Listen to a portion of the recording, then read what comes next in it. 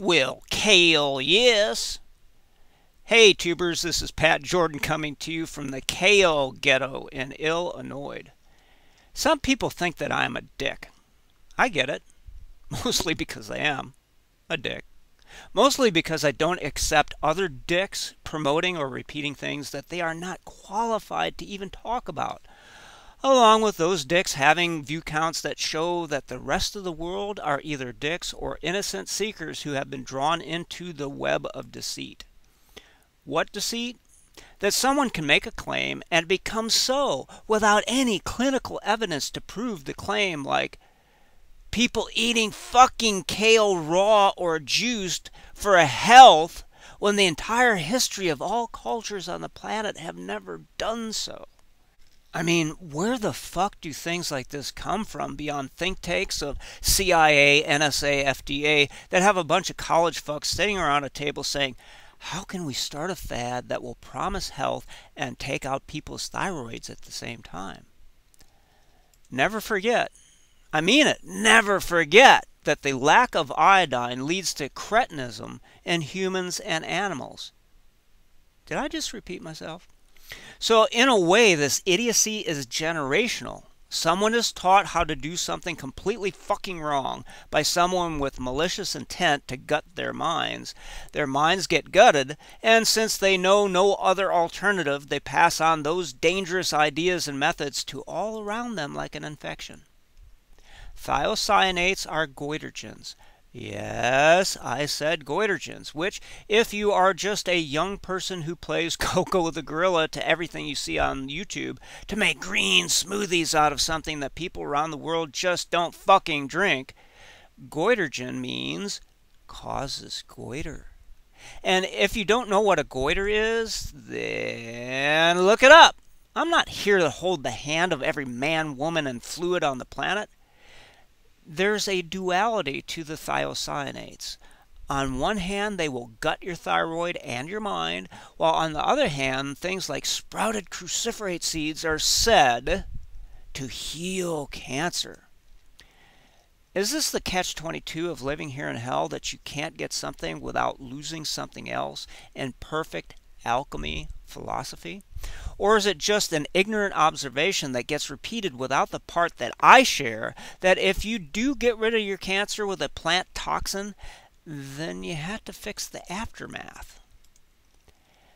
See, that's the bit that obliterates the dick label that was slapped on me. Ew, dick slapped. I don't like that. You call me a dick because you just don't like me and my presentation.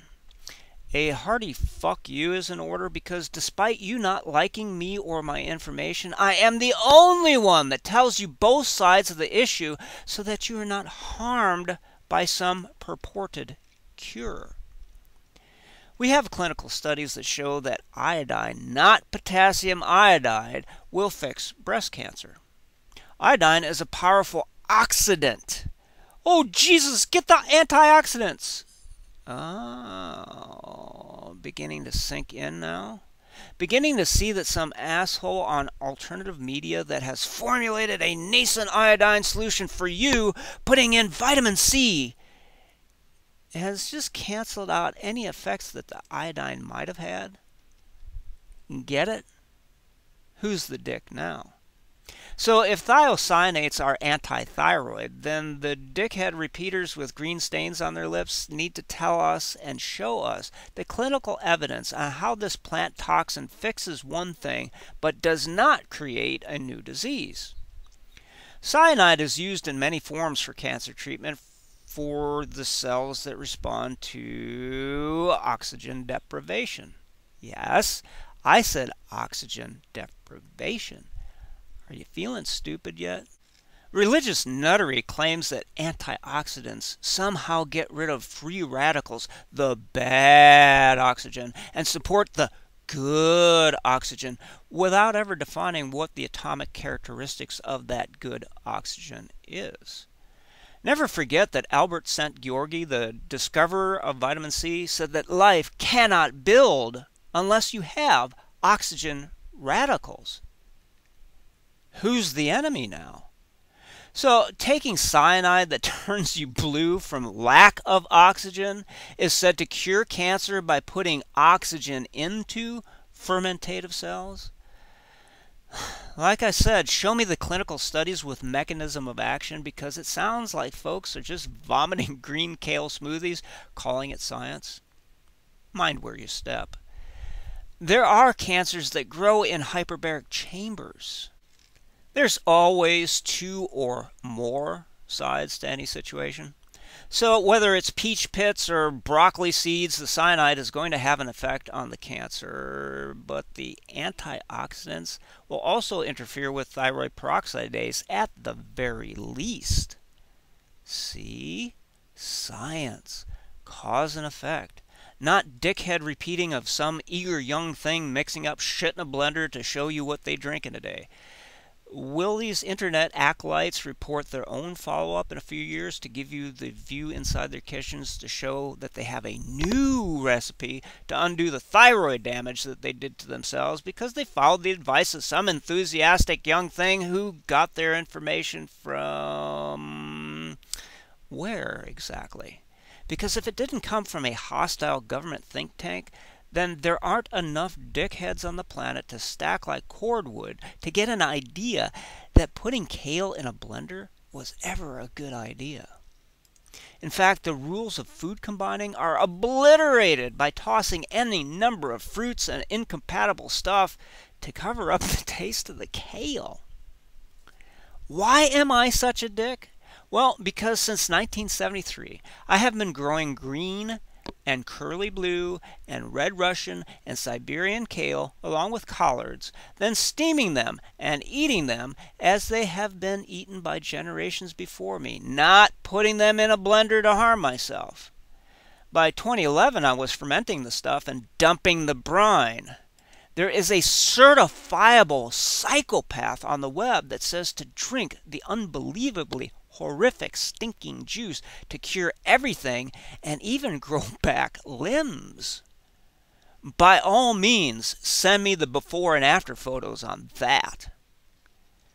I mean, Operation MK Ultra has become Operation Mind Crime. Thank you, Queensryche. Even uneducated Africans in the bush will bury their collards in the clay, then dig them up after the oozing and bubbling has stopped, to harvest the fermented leaves and then dry them to crumble them into their cooking. Fermenting does not destroy thiocyanates, but cooking does reduce their levels. If uneducated Africans have historical methods for dealing with plant material, then what is going on with what brags to be the most advanced civilization on the planet? Planet of the Apes? Planet of the Dicks. So think of this short tutorial on how not to be a dick as a bitch slap to wake you up from your Operation Mockingbird conditioning to enthusiastically repeat everything you hear and see that is wrong and given to you by your controllers.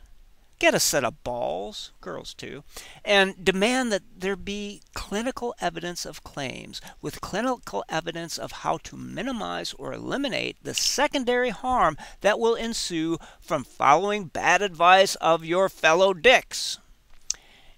In postscript, let me be a little fatherly. I was young once. When I was in my 20s, I used to body surf at Zuma Beach in Los Angeles, when there were medical waste alerts for the ocean. When we're young, we think we're indestructible. But worse than that is that there are suppressive chemicals and electromagnetic warfare that literally shuts off all reason in young and old. So when you warn someone that they are doing something totally fucked and beyond reason, but they shrug and say, "I don't care," then you know that they are the product of their masters. If you actually watched more than the first Matrix movie, the character the kid thanks Neo for freeing him. Neo said he didn't free him, the kid freed himself. Profound stuff. Think about it. I can't break you out of your Project Mockingbird conditioning to do as you're told. I can only show you the exit sign. You have to free yourself. As the movie progresses, we find that the kid, that even the elite team of heroes views as a total annoyance, was the single figure that saved that entire crew.